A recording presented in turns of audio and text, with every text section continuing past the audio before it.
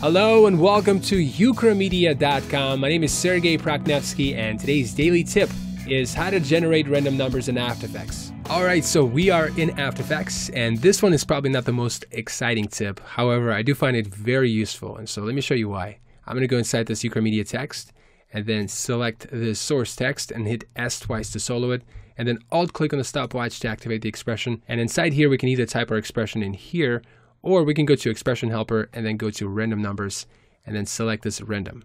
Now the way this works, if I just let go of it right now, it's going to give me a random number, but it's giving me a random number between 0 and 1 because I don't have anything inside these parentheses. So if I scroll through this, that's exactly what it's going on here.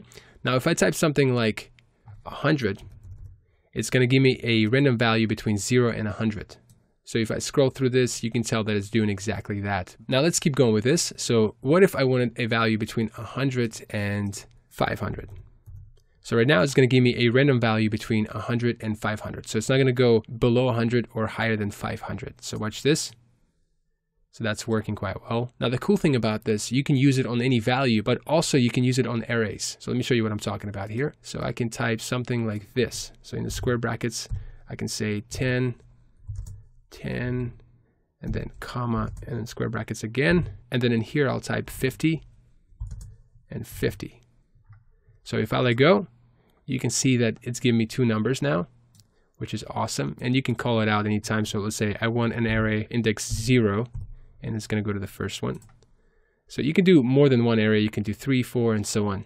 Let me show you something else here. So I'm going to do this. So random numbers between, let's do 100 and 400. So here's our numbers. Now what if I wanted to generate a random seed for each frame? So right now I have this value, but how do I change the seed of it? So to do that, we're going to add something extra to our expression. So we're going to go here, and then I'm going to hit enter to add space. And then inside here, I can either type it or go to expression helper and then go to random numbers and then select this seed random. So inside here where it says seed, we can change that to any value. So we can say 5. Now watch what happens to our value here. So it generated a different number. So I can keep changing that to a different number. So let's do 6, and it'll keep giving me a different value. So that's pretty cool. Now the second portion of this is called timeless. Now right now it says false, and because of that we have a different value for every single frame. But if I change this to true, now things change. So now we are stuck to one value. So it's only generating one value. And you can still, offset the seed. For example, you can say 8, and it's going to give you a different seed, but it's not changing for every single frame. So that can definitely be very useful. Now, the cool thing about this, you can animate the seed value. So right here, I'm going to just give it a variable. I'm going to say seed, and I'm going to define my seed here. So I'm going to say seed, you're going to be time divided by 0.5. Now, let me do this. I'm going to select this and copy it. And I'll just type it right here. Okay, here's what happens when you do time divided by 0.5. It gives you still a value for every single frame. These decimals are animating, and that's problematic. So if you round it up, or let's round it downwards. So I'm going to say math period floor, and then watch what happens now. So now 0 holds on for a couple frames, and then it changes, and that 1 stays on for a couple frames, and then changes.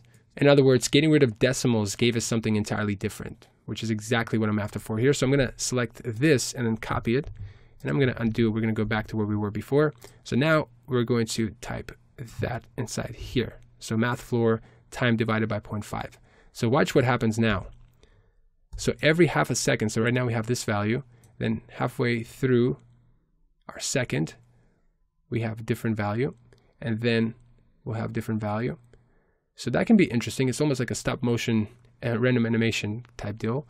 And then we can speed it up. We can say 0.2, and it's going to give us a value quicker. Now this can be interesting if you apply it to some property. So I'm going to select this, do Control C, and then let's go to rotation. So hit R, Alt click on the stopwatch to activate the expression, Control V to paste.